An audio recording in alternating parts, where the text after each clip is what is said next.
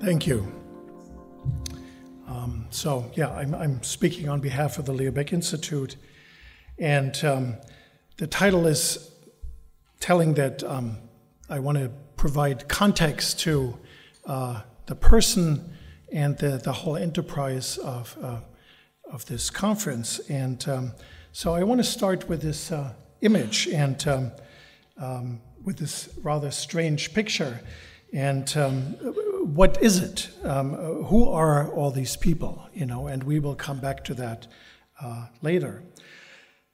Among the second generation refugee historians, George Lachman Mosse stands out with his productivity and originality. What enabled George to produce that output? I think we need to look at his background. There are only few, if any, of his fellow historians who come from a similar background. The Mosse family can be seen as a symbol of a short era, that short stretch between 1871 and 1933 of rapid rise within only one generation and to be destroyed in the next.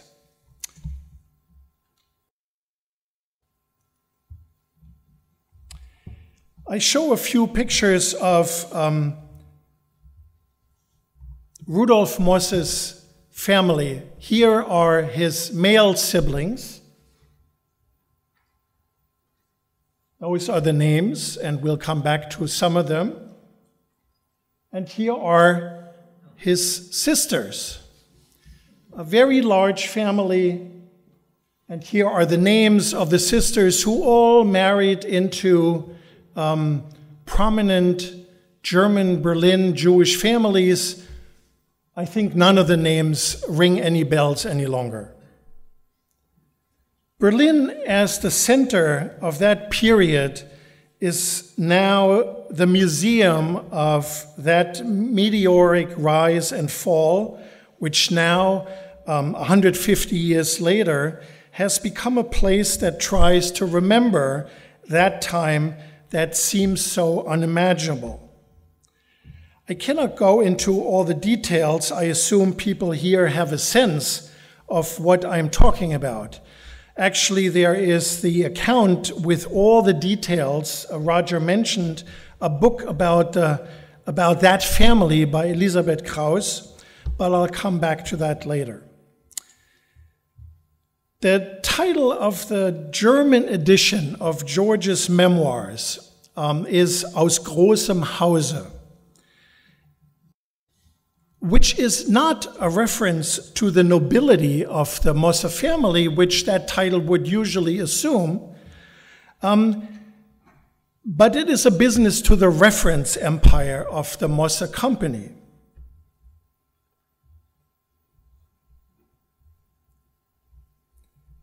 And this is a title page of an article that George's cousin Werner published in the Leo Baeck Institute yearbook in 1959. I come back to that later as well. Alfred Schwabacher, there are many names that need to be mentioned. Alfred Schwabacher, who worked for the company from 1901 until 1939, and who after 1933 saved what could be saved with the Zurich branch of the company, remarked in a letter to the editors of the Leo Baeck Institute yearbook in response to Werner Mosse's article on Rudolf Mosse that the company could not have functioned without Emil Mosse. And more about what Schwabacher had to say in the printed version of the lecture. I mean, this gives only very short time for it. And Schwabacher's memoirs give many more details. And I have to point out, in contrast to Peter de Mendelssohn's rather dismissive book on the company and actually George's father and successor to Rudolf Mosse, Hans Lachmann Mosse, in the book Zeitungsstadt Berlin. Rudolf Mosse's and Emil Mosse's grandsons, George Lachmann Mosse and Werner Mosse, came to the topic of the era of the great house of Mosse, that is from the late 19th century until the Hitler era, around the same time. George from a cultural point of view, Werner from an economic side. In a letter from George to Werner after the latter had published his article on Rudolf Mosse in the LBI yearbook in 1959, George said, I quote, "I'm delighted to read for the first time an account of Rudolf Mosse that makes sense." And I will elaborate more about all of this in the printed version that will be coming later. George Lachmann Mosse was born in 1918, the same year that his cousin Werner. Both became historians. Both started in fields other than what they eventually became famous for. George had started in early modern English history, Werner in Russian history, and both of them found their ways to topics related to the milieu of their families, George in cultural and intellectual history, Werner in economic history. They were in contact, communicated with each other, planned conferences, and were interested in the family history. And it's interesting to note that George did not mention this in his memoirs, at least as far as I could make out of it. We don't know much about Werner's upbringing. Actually, Werner was named after his father's brother, who died early in World War I. His father, Werner's father, Rudolf S. Mosse, was named after Rudolf Mosse, and he died right away in 1933 under the Nazi terror. But we know plenty about George's upbringing. But back to the family and the milieu. Rudolf Mosse's next younger brother, Albert Mosse, was another matter. Not in business, instead the first high-ranking judge in Prussia without conversion, and that actually goes for the whole family. It seems nobody converted ever. After he had worked, this is Albert, after he had worked in Japan, Roger mentioned this, in the early 1890s to consult on the new Japanese constitution. And he was honored with the highest civilian cross of that regime at the time, which is in the collection of the Leo Baeck Institute. Among the children of Albert Mosse were Dora Panofsky, Martha Mosse, and son Hans, who also died in World War I in 1916. It should be noted that Albert Mosse had insisted to serve the fatherland in the Franco-Prussian War in 1870, despite his bad eyesight. And here he is seated. But even more about the immediate family, it was the milieu around the turn of the century and thereafter that needs to be looked at. The Mosses were newcomers who married into older Berlin Jewish families like the Lachmanns, George's father, Hans Lachmann, who took the name Mosse, Hans Lachmann Mosse. The Lachmanns were business people and major supporters of the Berlin Jewish community and founders of charities for the poor. Albert Mosse and Emil Mosse were married to sisters from the Sigmund Meyer family, wealthy silk and textile manufacturers, and it needs to be mentioned that actually Moses Mendelssohn, aside from his philosophical business, was in the silk manufacturing business, first as an accountant and later as a partner in the company. So this has all a long tradition. Albert Mosse's daughter Dora married Alvin Panofsky, the art historian. The Panofskys came originally from the liquor business in Silesia, and his uncle Eugen was a major banker in Berlin. In his memoirs, George talked about the long shadow of Rudolf Mosse. But it is that whole milieu that cast a long shadow, which George and Werner had a clear understanding of. They had a feeling for it. Actually, Walter Lacour, in the English edition of the memoirs, remarks on this. However, the history of this milieu is by and large forgotten, and only historians are aware of the significance and impact. The history of the Mosse family helps to remind us of the richness with all the references and topics of the history of that milieu, which was destroyed and buried after 1933. In the slideshow of the DHM that I think will come up in the next couple of days, we will see reflections of that milieu. The Lachmann-Mosse Villa in the Massenstraße, I think you had a picture of that already. The Mosse Palais on the Leipziger Platz. The company building in the Jerusalemer Straße. The Mendelssohn Voga, built by the architect Mendelssohn of the Voga on Kurfürstendamm, which is still standing. Some of the buildings still dot the city of Berlin, but the memory of the Mosse name has been erased by the Völkische movement, and that is where George's and Werner's work comes in.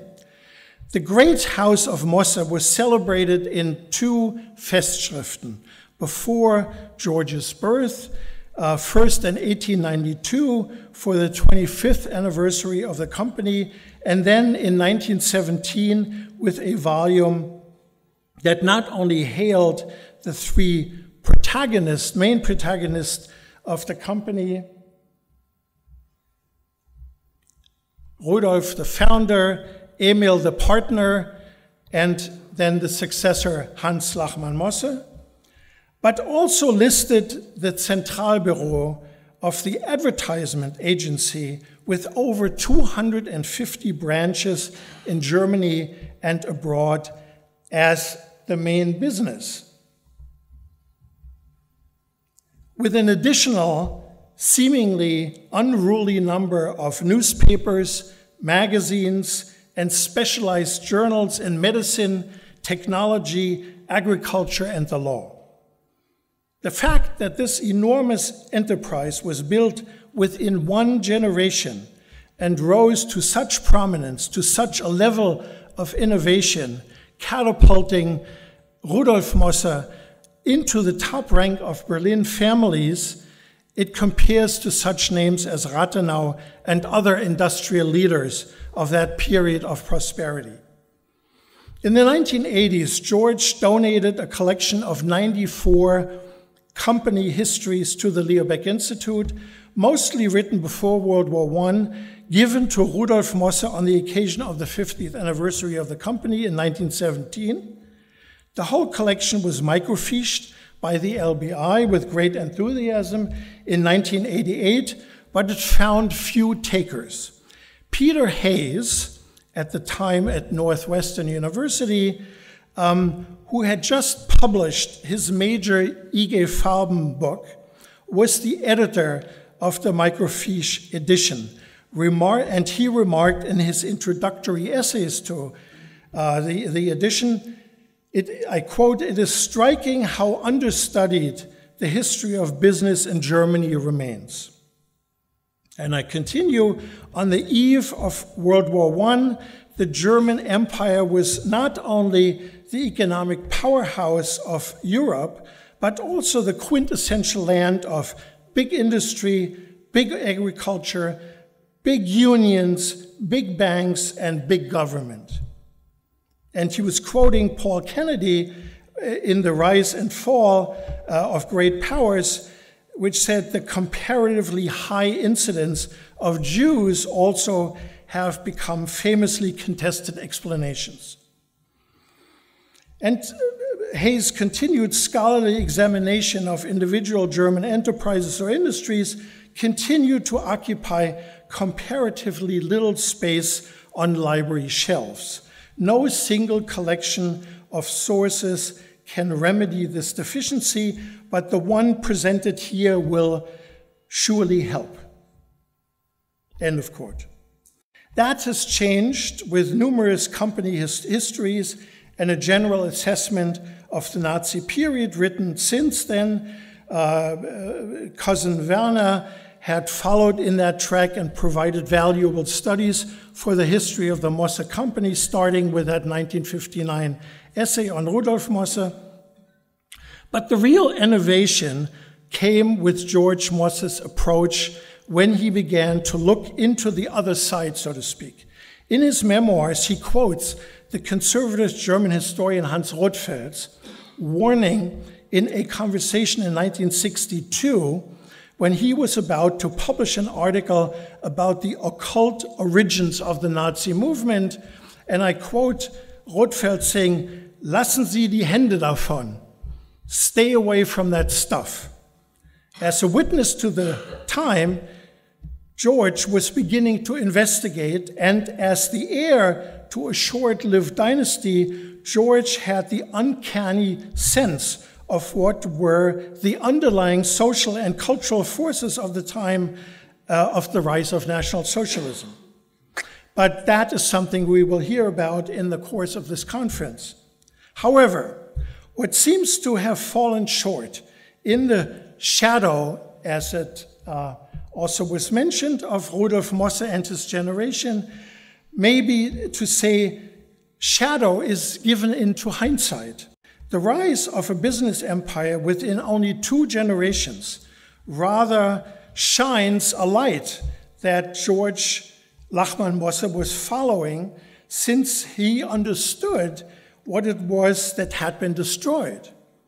The various archival collections of the Leo Baeck Institute archives give only a very fragmentary impression, and again, in the printed version, I can elaborate on this, but just as one example, there is the collection of the Jacobi and Kornick families of the cousin Theodor Wolff, who was the editor of the Berliner Tageblatt. A very early donation to the Leo Baeck Institute, not by George. Whatever George donated to the Leo Baeck Institute, along with the papers from members of the Albert Mosse family, is a mere glimpse of what once was, including various objects like the Japanese pill or this Medici tapestry.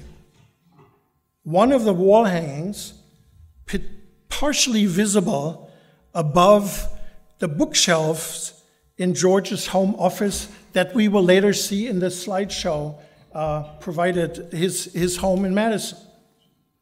And who else in Madison, Wisconsin, had original 15th century tapestry hanging on the wall, which provides some idea what it was that George grew up with.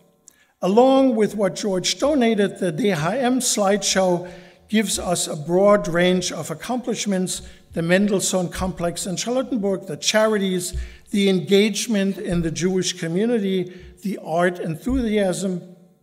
Hans Lachmann Mosse was a member of the Gesellschaft der Freunde, the oldest non-religious Jewish association in Berlin. LBI actually has the minute book from its inception in the late 18th century. But Hans was also the chairman of the Berlin Reform Jewish community, and in the late 1920s, he sponsored the recording of the Reform liturgy, which was issued as a CD by Bet Hatfutzot in the early 1990s. I'm coming to the end. And that is what characterizes the milieu, the engagement of various Jewish families which the LBI is the repository of. When we look at the second and third generation after Rudolf Mosse and his siblings, we begin to see the wide-ranging connections, the vast networks of families. Roger mentioned this, and these networks of families were expelled or exterminated. The Mosse family story and a beginning and the beginning of a broader sense of the milieu George grew up in, we can find in that already mentioned Elisabeth Kraus book, Die Mosse-Familie, Deutsch-Jüdisches Bürgertum im 19. und 20. Jahrhundert, which she published in 1999, the year of George's death. This monumental account of 800 densely printed pages is an amazing study of a family down to the utmost detail. 20 years ago, Kraus went through all imaginable archives and information sources and came up with a picture of the social and intellectual environment and the personal networks and connections that give a good sense of the milieu George Lachmann Mosse came from and which informed his own universe of ideas. I think it is necessary to understand not only the shadow of the family elders, but also to see on whose shoulders George Lachmann Mosse was standing that gave him a clearer view of the vast field of inquiry. Thank you.